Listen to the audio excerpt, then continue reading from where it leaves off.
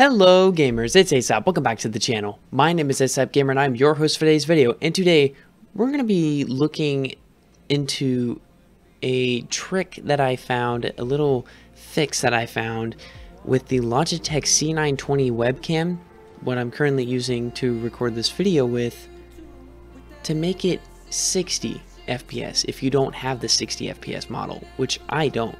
I have the 30 FPS model. But somehow, some way, I managed to get it to 60 FPS. How did you do it, ASAP, you might be asking? Well, I'm here to show you that in today's video. Let's go ahead and jump right into it, shall we?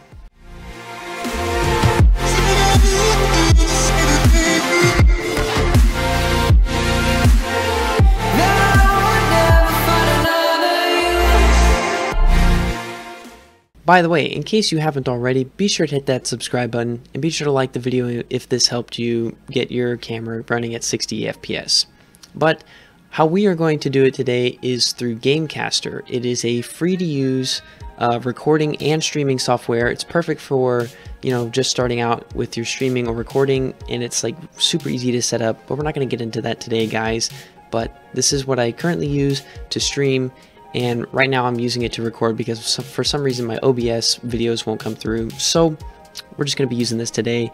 The process is fairly simple. It's the same on any platform. You just got to find a way to open up your camera settings, your actual camera settings. And the way you would do that here in Gamecaster is you would hit the little cog wheel on the bottom right, you click settings, and then you would go down to devices, or over to devices on the left side of this little pop-up here, and you're going to go to camera source. And then from here, it'll actually pop up with your camera source, whatever you're using. And right next to your camera pro stream, you're going to click this other cogwheel. And you're going to click video input, not output, input. And then once you're there, this window pops up. This window is the key to unlocking that 60 FPS, and this is how you do it. First thing you're going to do is you're going to set your power line frequency anti-flicker to 60 Hertz. If it isn't already, just set it to 60 and you're good to go for there. The next thing you need to do is come to camera control and uncheck this box, which is low light compensation.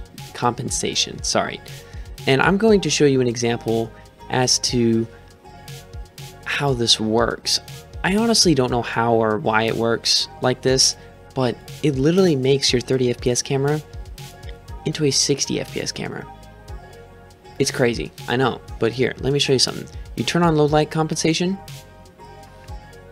30 FPS, and it makes, it makes the scene brighter, you can kind of see better, but would you rather have a really bright scene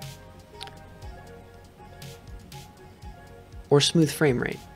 Like, look at that. How could you not want double the frame rate that's rated for your webcam? Like, this is a game changer. Like, I don't know what to tell y'all, but this is how you do it. And it should work for you. Because if it doesn't, I don't know how I can help you. I showed you how to do it. And if it doesn't work, I'm sorry.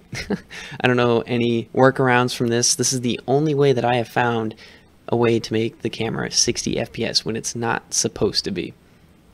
But yeah, you're going to go ahead and click apply and enjoy your 60 FPS camera for the Logitech C920 30 FPS 1080p webcam. I hope you all enjoyed the video. Be sure to hit that subscribe button if this video helped you. Also, leave a like if it did as well, and share this with a friend that has a Logitech C920 and they don't know this trick yet. But yeah, and leave a comment down below to either thank me or leave a complaint as to if it worked for you or not. But with that being said, guys, I'll see you all in the next one. Peace!